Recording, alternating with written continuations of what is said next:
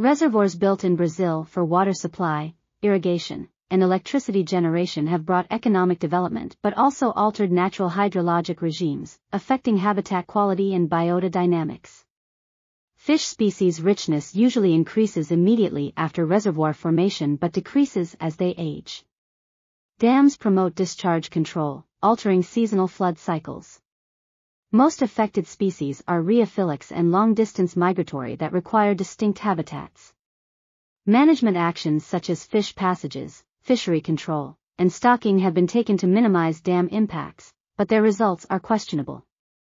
The Parana River Basin in Brazil is the most affected by dams, with negative consequences on fisheries and ecosystem functioning.